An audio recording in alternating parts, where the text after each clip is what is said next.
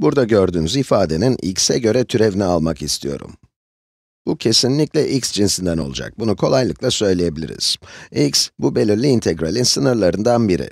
İlk bakışta kalkülüsün temel teoremini uygulamayı düşünebilirsiniz ama bu örnekte x, üst sınır değil, alt sınır. Yani tutmadı. Peki, bu durumda ne yapabiliriz?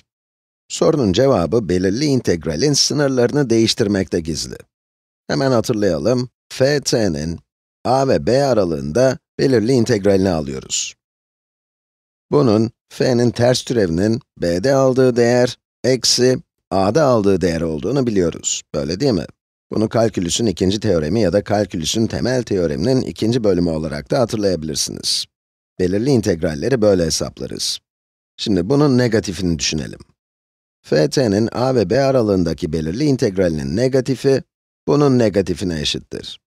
Eksi, f'nin ters türevinin b'de aldığı değer, eksi a'da aldığı değer. Parantezi açarsak da, büyük FA eksi büyük FB elde ederiz. Evet, eksi işaretini dağıtıp bu ikisinin yerini değiştirince bunu bulduk. Peki, bu neye eşittir? A ve b aralığı yerine, b ve a aralığında ft'nin belirli integrali desem, gördünüz değil mi? Buraya eksi işareti koyduğumda, sınırların yerleri değişti. Yani sınırların yerini değiştirirseniz elde edeceğiniz integraller, birbirlerinin negatifi olur. Bu kadar hatırlatma yeter, şimdi soruya geri dönelim. Bunu, sınırların yerini değiştirip, x ile 3 yerine, 3 ile x aralığında, bunun negatifi olarak yazacağım.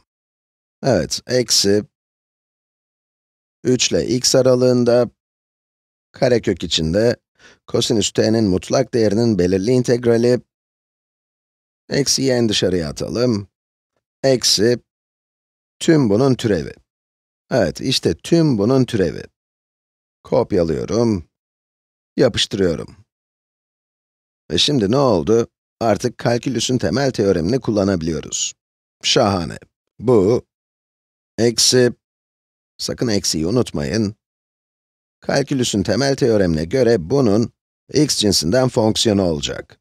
Yani eksi, karekök içinde, kosinüs t değil ama kosinüs x'in mutlak değeri. İşte bu kadar. Hepsi bu kadar.